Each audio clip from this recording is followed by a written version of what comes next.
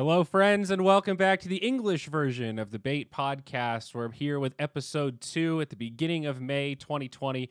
I'm Zyori, joined again by Dendi. Dendi, my friend, how you doing on this fine Sunday afternoon? Hello, I'm doing fine. Not so great results from our team, but yeah, we are working on it. We're working through it.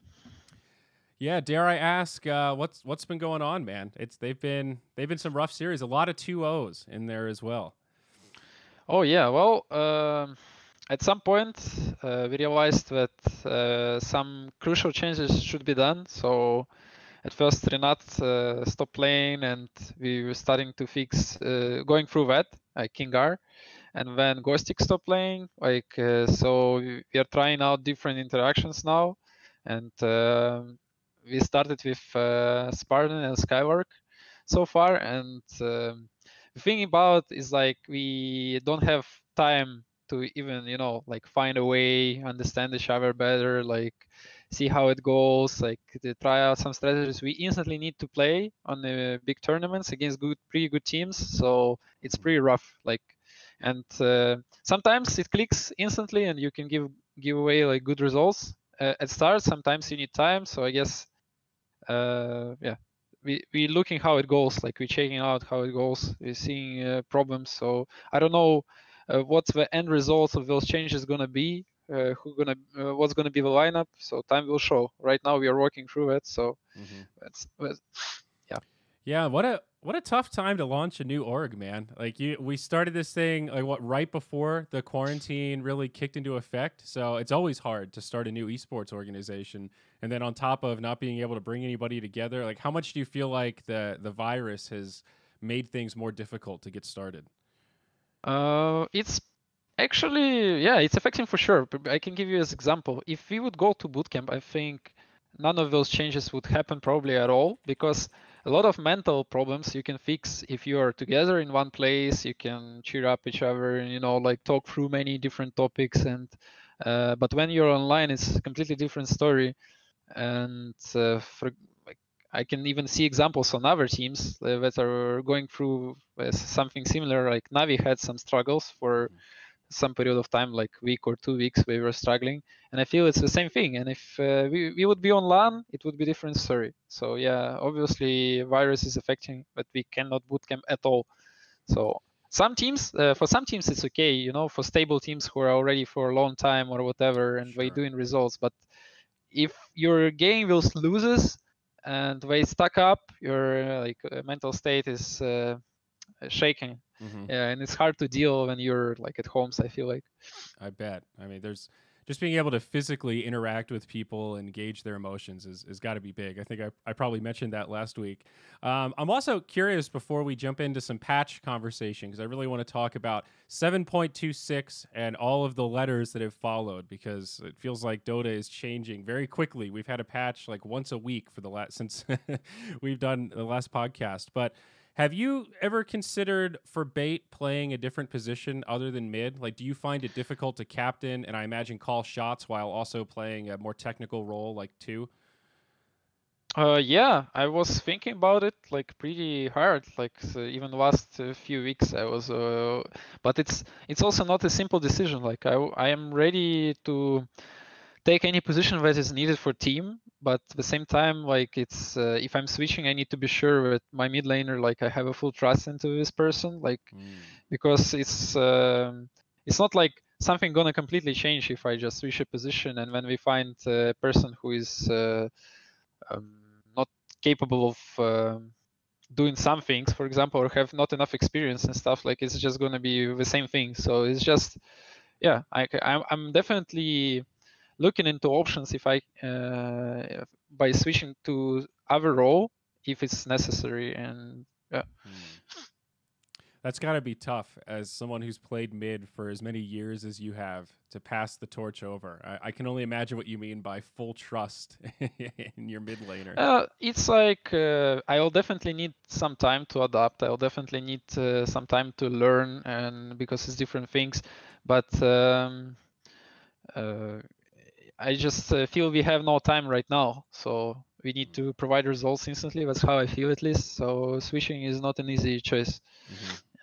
And it's not a problem for me. I love Dota overall. It doesn't matter for me what role I'm playing, to be honest. Like I just feel that from mid position I can have more impact in the game. And yeah, but maybe it's also changing, like in the way how Dota played. Maybe you can have more impact from different roles too. Like so, we'll see how it goes. So, and you've only ever played mid on competitive teams, right? I'm trying to remember, like when you played on Tigers and stuff, that was always mid. Did you ever play support or anything in an official? In Dota 2, no, but in Dota 1, yes, I played supports. I played supports in Dota 1. Yeah, before I was mid. I think I started to play mid actually mostly from Dota 2 and in event of Dota 1 days. Before that, I was mostly playing support, I think. Oh, that's so interesting. I never knew that. Did you want to play mid going into Dota 2, or did it just sort of fall into place? That was the position you needed for the team? I wanted. I had people who I was watching after, and they really motivated me to play the role. Like Yafets, for example, who was an amazing Shadowfiend. Maybe you heard about this this guy. Oh yeah. And I was really motivated to try it out. And when I realized how interesting it is for me to play this role, how many things I can do to outplay enemies and stuff, and how much I can do just being dependent on myself. Like, so I felt it's really fits me. Even further, I feel that I'm a team player in a way. Like, I love being a team player, so I'm totally fine playing the support too. It's not like something, something like, okay, I'm just mid and nothing else. No, I can go off lane. I can go post 4. I think I can go post 5. Post 1, I probably don't want to play because it's. I feel like it's a little bit doesn't fit me. Like it's not my thing, Yeah. It's I've always heard people say that position 1 is a little more one-dimensional. Like you really have to focus on farming mechanics. You get that down, and then it's just kind of rinse and repeat. Okay, I show up to a team fight. It's a very different kind of personality type, let's say, than the mid players that tend to be a little more. Is proactive the right word? Like you're moving around the map. You tend to be setting up plays a little bit more. Like Happy Carry is one that's just left alone in his own world to keep hitting creeps, Yeah, kind of. It's default things, right? But at the same time, if you look at Dota differently, there is no. You can think that there is no roles and you can do anything in the game, right? You can be proactive as a carry position, or you can be farming as a post 2, or switch it up or switch it up. Like if you look, for example, at AI, right? They don't have roles at all. So if someone is losing mid lane, then suddenly support will come up with BKB on Christian Wither, right? Something like this. We've seen that. I had a discussion the other day with another person about that. So okay. Well, I've always thought that there could be a team out there where you have more fluidity across the roles, and that could give you such an advantage drafting wise. If the other team doesn't know which player is playing which hero, and you're picking some flex heroes as well. Like that could be cool if it was you were a team notorious for always having difficult to read lanes or difficult drafts to strategize against. Yeah, I was also thinking about like switching nicknames because of that, So trick people, or when you're at bootcamp, you put nicknames, but you change settings, but you play with like different accounts and stuff like this, so you make a person like not understand what you're doing. Yeah, some sneaky strategies. Yeah, you got to keep those strats secret, dude. There's all sorts of tools out there watching the pubs, scraping for data, trying to figure out who's who. There's a whole business in that.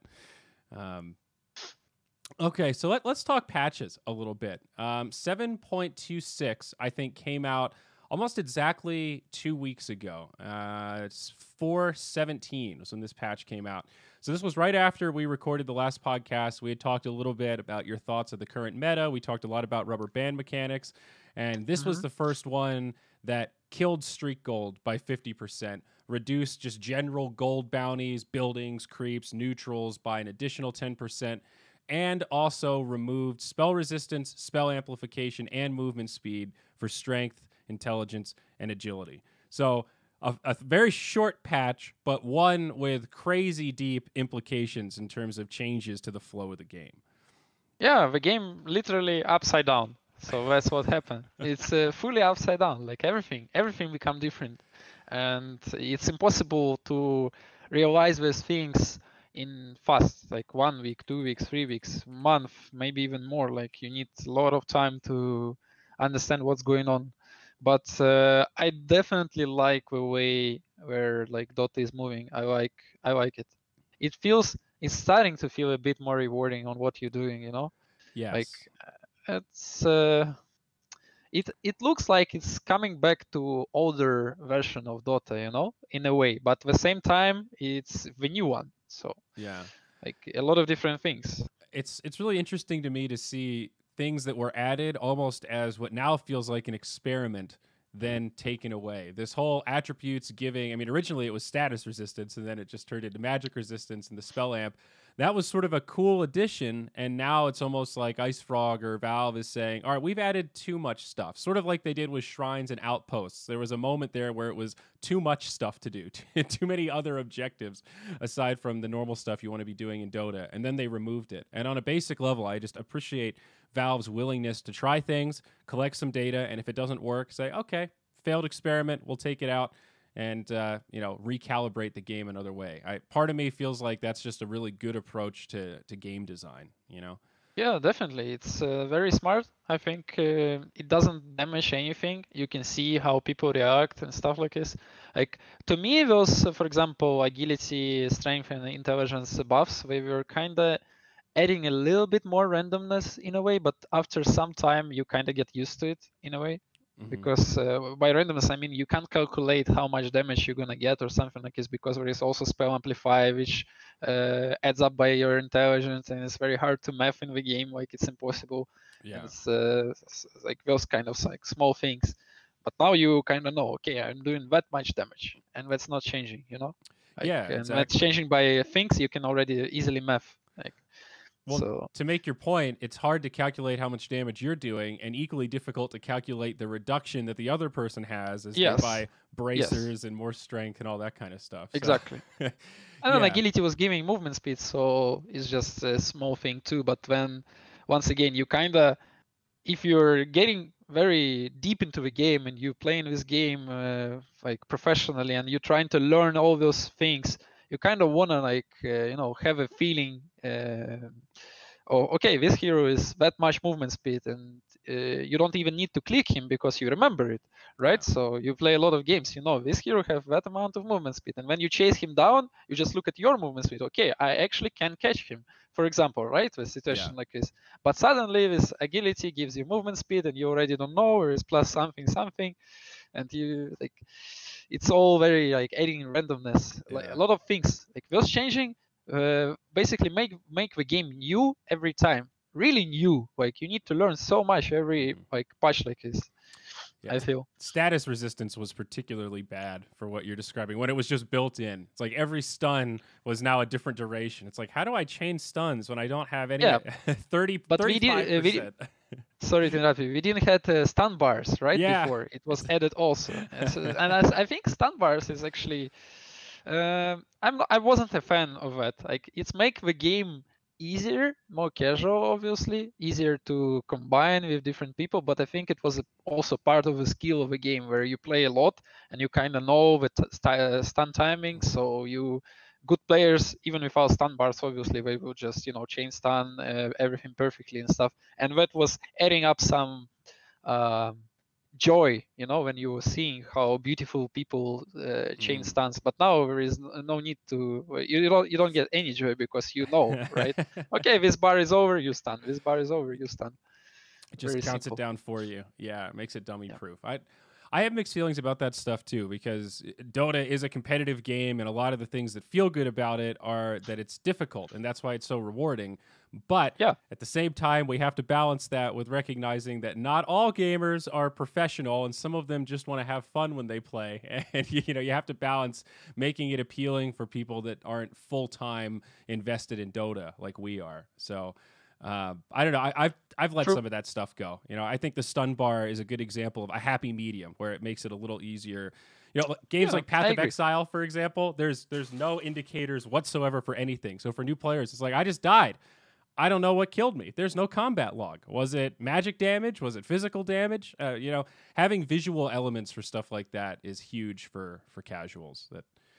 You know, if you don't know that the other hero has a stun, having a stun bar is a really good way to learn that real quick. So moving right along, right after 7.26, we had a pretty quick follow-up patch. That was the A.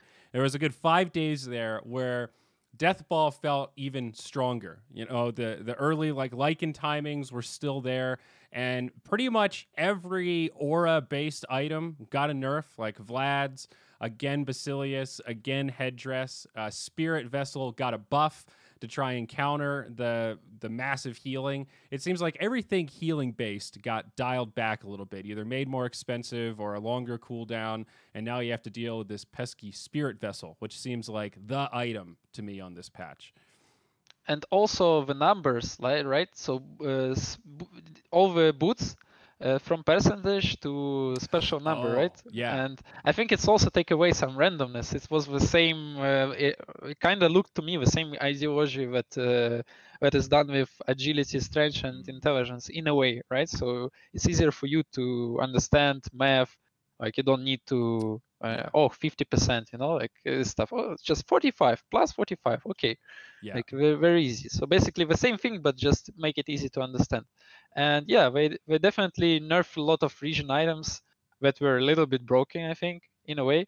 I think that's also, you know, like make the game way too casual in a way. When everyone have like insane region come on lane, nobody dying, like everyone is healing, and what's the point of that? Like you want to calculate your damage, calculate your mana, calculate your HP, like think how you exchange your resources. You want to be smart about it. It should be a part of mind games, Right. which make game enjoyable once again. But when everyone is regioning, everyone is like, don't care, I don't care. And only way you kill if you commit super hard. Like, when all 4 supports are buying Headdress, you know that item is pretty busted. As you said, it just makes it stupid. You just have all this passive regen. It's like, all right, well, what was the opportunity cost here? What was the strategy? Oh, you defaulted to the meta item, all 4 of you. Okay, cool. Yeah. Got it. Other than that, I think the most changes in that patch were once again towards balancing thing. But I think after this 26, there is so much upside down unbalance that it was really hard to balance with hero tweaks. Yeah, it was almost impossible. There's too many like disbalances and stuff. Yeah, and the other big item that was changed, or I guess in my mind is a huge buff. I have Scotty, same exact thing, no change to the recipe or cost or anything, and now it reduces all regeneration, healing, and lifesteal on anyone that has the debuff by 35%. So, like, if you're a Slark or somebody that wanted to buy this item anyway, and you're against anyone that does healing or has high regen, this item is incredible now. It does what Silver Edge basically used to do. I couldn't believe that they took away the additional reduction of Silver Edge, but then didn't lower the cost of it either. Like I'm struggling to imagine in what scenario Silver Edge is worth investing in. Well, yeah, they did some really good item balances, I feel, because even when that nullifier, you can't dispel anymore, like thing. I think it's pretty smart because buying this item was actually also like waste of gold before that. I feel like because one Lotus Sword would just cancel it easy. Yeah. And now you can't do it, so it's really counters some heroes now, like Pagnus and Necroice and stuff. So I like item changes, to be honest. Yeah. Overall, I did too. It felt very much like Nice Frog putting down the gauntlet. This is the end of 5-man. We are going to go back to having some proper strategic fights in the mid game. No longer can you just buy all aura items and go high ground at 15 minutes. And that was less of an issue in pro games, but especially in lower tier pubs, it felt like games were ending. I mean, between 10 and 15 minutes was when games were decided, and they might drag on for another 10 minutes after that, but just too quickly, you know, not enough flexibility to do anything outside of the laning phase if 2 of your lanes fail, for example. Yeah, kind of. Now everyone understood that it's a lot about lanes. So obviously there are some heroes who are really monsters on lanes and some heroes who really struggle on laning. And there is some late game heroes who are obviously not about laning, but way more about like coming back into the game or coming online late. So that's why I say like a lot of things just super disbalanced. Were super disbalanced, and I think still kind of a lot of things are disbalanced in this direction. So lanes become super important, and if you pick something like that you usually pick before, was 726 patch, right? Or 725 even, with some comeback mechanics and stuff where you can play Spectre and you're struggling on lane, whatever. When you get 1-2 kills and you're back into the game and you're destroying everyone. Now you can't do this anymore. So a lot of people probably didn't realize that. They needed more time to realize that.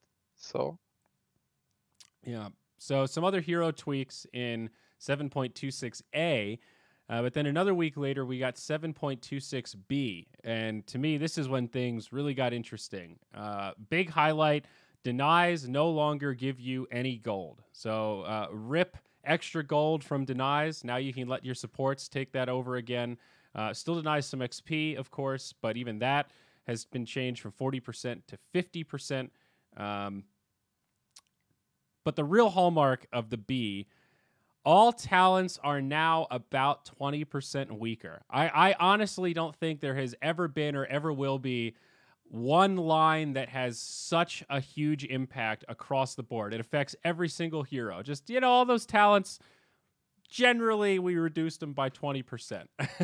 Just like, okay, that is so much data to try to digest. And I saw somebody posted on Reddit like a full breakdown of all the changes, and it was a lot. It was a lot of info.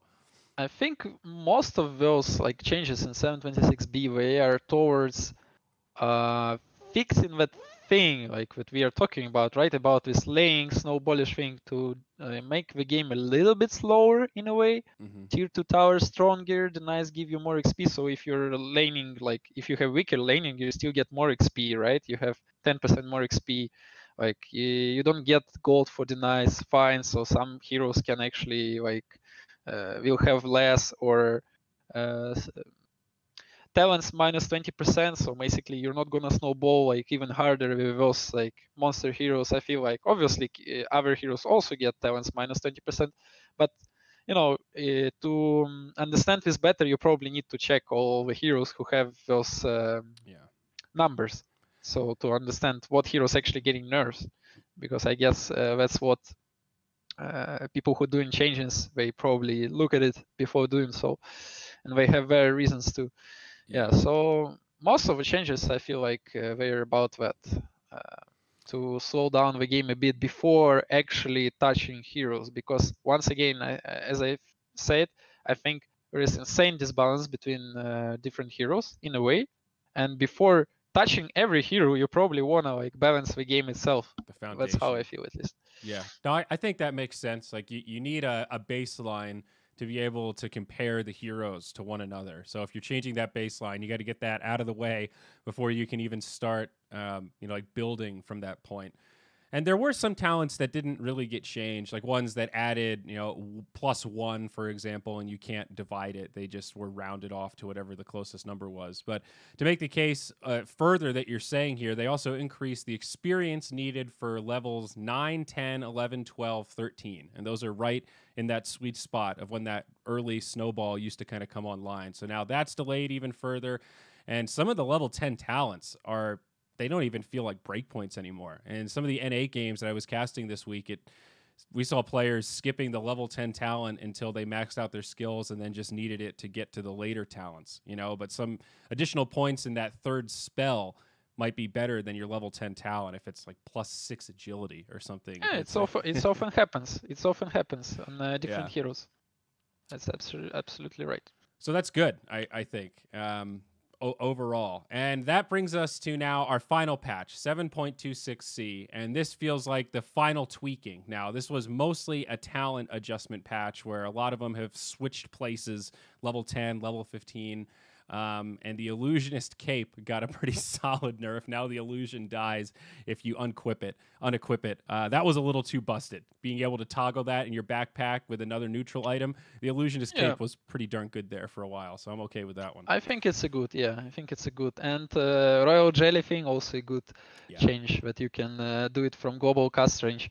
About Heroes changes, once again, it just came out like what, yesterday or something. Yes, this one's very I new. obviously have no clue what's going on for now. Like I was trying to read through and understand a little bit, but from what I see, it's just they trying to nerf some heroes that looks a little bit stronger than others and buff heroes that look a little bit weaker.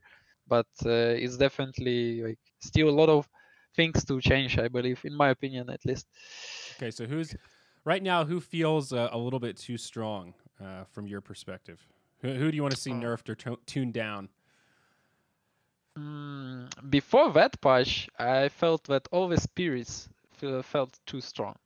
Okay. After this patch, I actually don't even know, like, hard to say for now. Some heroes that I felt strong were getting buffs.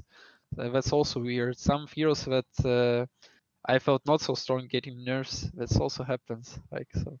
Yeah, Void Spirit was taking over in the North America games we were casting. It seemed like we had this Ember versus Void Spirit matchup in almost every game, probably about half of them or so.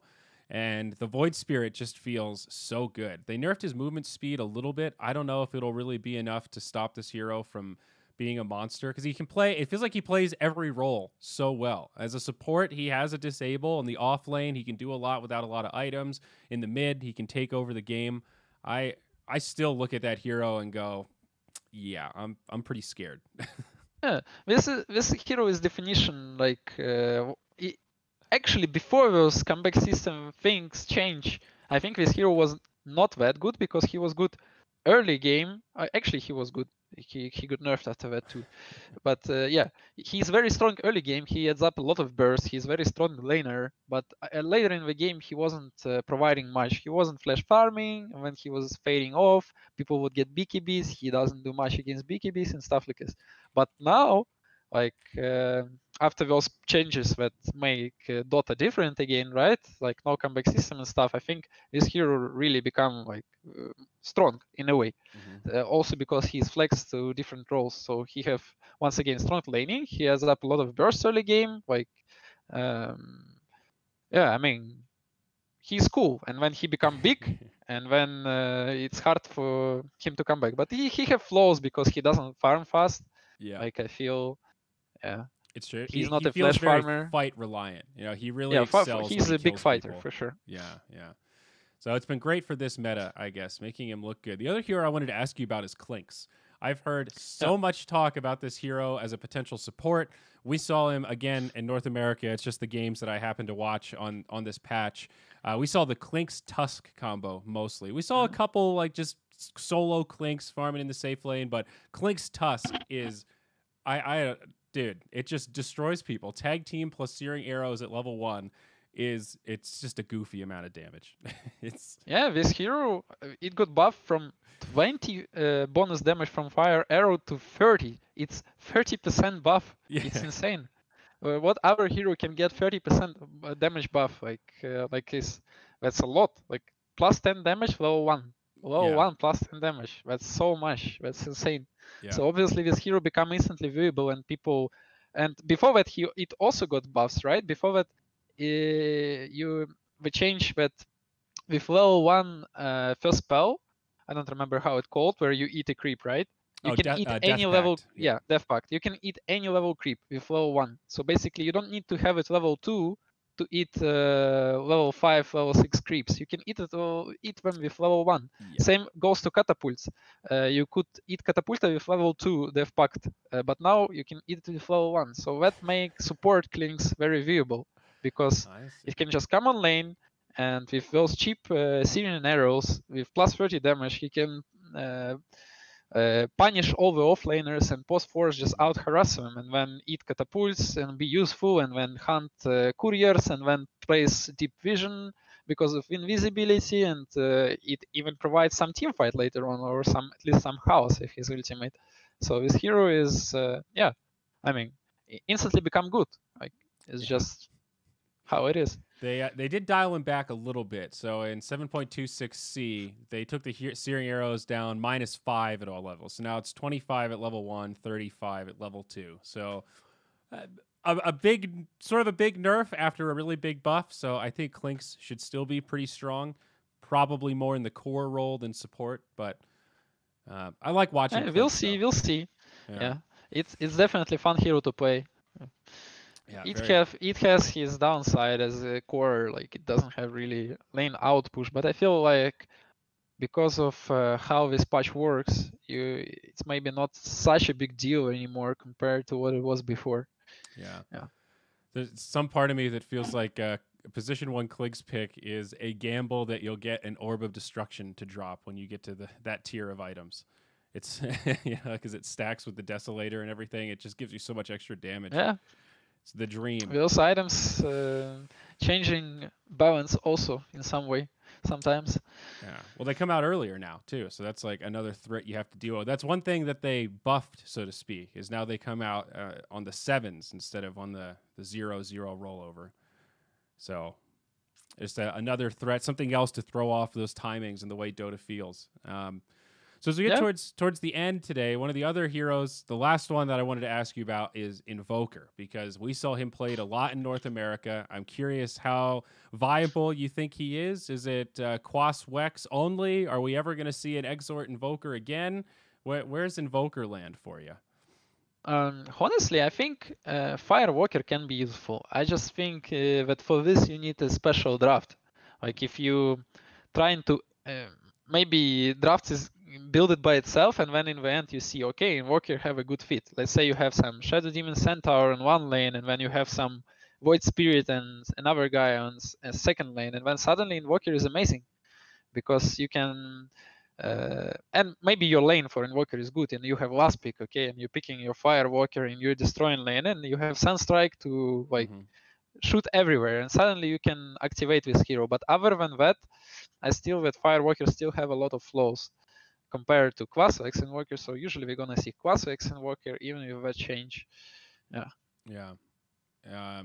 Maybe on the rise though. He's starting to get better and better. Every time I see him, I feel like I like this hero a little bit more, on Quaswex at least. I don't think we saw a single Firewalker.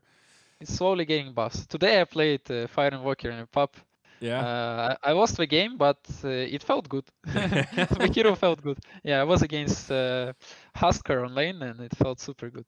Okay. All right. Still some options. That's pretty cool. We interviewed the winners of the North American tournament we did, and they said that you can some games get away with like a hybrid Invoker, but we didn't actually see anybody play it, and they didn't really elaborate on what hybrid looks like. I guess I don't know. Yeah, you switch like halfway from Quaswex to Fire, or other way around. You start with Fire to dominate lane, and when you switch to Quaswex, but then usually it's not working that effective.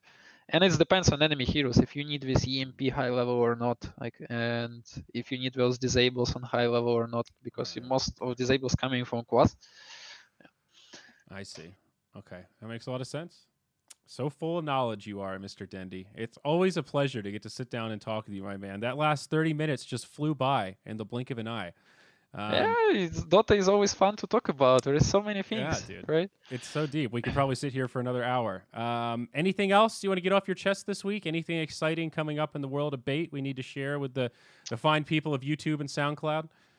Well, I definitely I worry and I care a lot about what people think and what people say and towards our team. I understand that people are a little bit disappointed with results. Not a little bit. Like I'm disappointed a lot. It's really half depression time for me. Like really, really rough times. But yeah, I hope that people understand that our team right now into building mode, let's say, like this. So we definitely need some time to find the right setup, and when we find the right approach, so it will. Yeah, it's not that easy, but like I say, we are not like sitting and doing nothing. We're working every day, like pretty hard, and yeah, I'm just trying to fix things. So we'll see how it goes. I have no idea what's gonna happen in next week or two. So I hope things change for the better. Yeah, and I'm really grateful to everyone who still cheer for us and watching our games and writing to me. It's very motivating and adding up into those set times for me, like by results. Yeah. You've got a lot of hardcore fans, though, that have been watching you for a really long time, and they just want to see you succeed. So, some of that anger, let's call it, is just a product of people being big fans and wanting to see your team do well. So I have faith, man. I have faith. It's just going to take some time, like you said. And I know your work ethic, so I have confidence that you'll figure out the winning formula. Yeah, I also am very angry when we lose. Like, it's not like every lose really hurts, but yeah, so you can realize how angry I am right now. Like, sport angry. Like, yeah. Well, it's competitive, man. It's like as good as the wins feel, the losses feel equal but opposite, if not even worse. As it's that letdown feeling. It's that competitive drive. It's tough, but. Yeah, and when wins stack up, same as like loses, they stack up. So wins can motivate you to do great things and to do crazy things, and you can create a lot of beautiful things when you're winning, like some crazy things. And same goes to loses, like you can look very silly, while on the other hand, there is much more potential than that, Yeah. Well, a new era of Dota with all these patch changes might be before us. For sure. Still a lot of uncertainty with the international. We just saw the announcement from Valve that it's postponed, ? We don't really know till when or where or any further updates other than the original plan is not going to happen. So honestly, we might look back and go, this was a good time to get some trial and error and kind of get our footing, because it's a crazy time for everybody right now. Let's face it, man. You could be one of those teams in North America like XJ Storm Business Associates that had enough DPC points to maybe go to TI, and now they don't know if those points are ever going to turn into anything. This could have been their big run where they make it, and that whole opportunity is just in limbo as they continue to play without an organization and try to stay motivated. It's tough on everyone out there. That's one thing you got to keep in mind. I can understand that for sure. Yeah, I can feel it. Coming from a lot of different ways. But we get what we get, so we just adapt and we try our best from every situation. For example, for us, I feel a little bit less pressure, I guess, because maybe we have more time to make things work, Mm-hmm. Like, so, yeah. Yeah, it's like these aren't DPC events. So, in some ways these events they're good, and it's good to play in, and prize money is great, but they don't matter as much as like the qualifiers for TI, for example. So this is maybe a better time for trial and error than during the actual DPC season. Yep. All right, man. Well, I think that takes us to a wrap. Of course, we'll be back again in 2 weeks with episode 3. Make sure you guys subscribe to the YouTube channel. Follow us on Twitter at Bait Esports, and myself and Dendi as well at Dendi Boss at Zyori TV. Thanks for listening, and we'll see you again next time. Thank you.